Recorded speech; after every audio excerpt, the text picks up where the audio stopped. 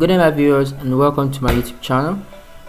I'm making this video in regards to a comment I got from one of my viewers saying I was making a game but the character that I downloaded from Mixamo didn't come with materials and textures, making the character to be plain white. Please, how do I fix this issue?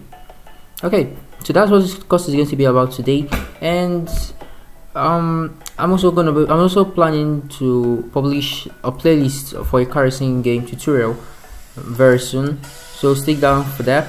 And SEGE'S GAMEDEV currently launched his games on on Amazon App Store and itch.io, but we're currently under review for Play Store, so if you can check that out. The link is gonna be down in the description.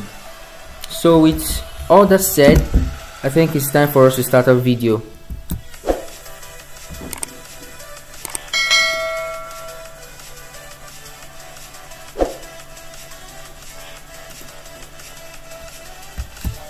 Okay, so now what is actually the error actually meant was that the person said that when he gets his character from Mixamo and drags it into his scene, this is what he actually sees.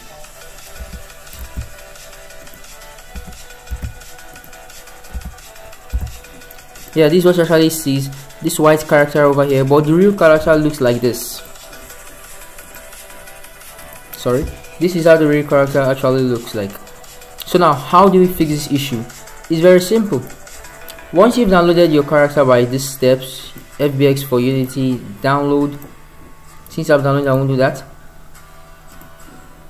What you have to do is very simple. You can actually do it without creating a folder, but I prefer creating a folder so you can know where all your extracted textures move to. So we're gonna right click, create, then I'm gonna select folder, and I'll call it player. Then I will drag in my FBX into it. Then under the FBX, I'm gonna select extract textures. Then you make sure you selected on the folder you created, that's called player. Select folder. Then we're gonna wait for it to load.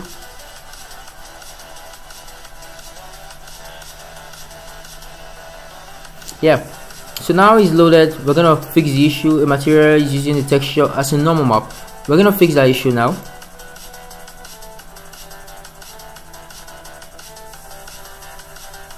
Now we'll fix the issue that adjusted the entire camera. Now we can see that it has extracted all our textures.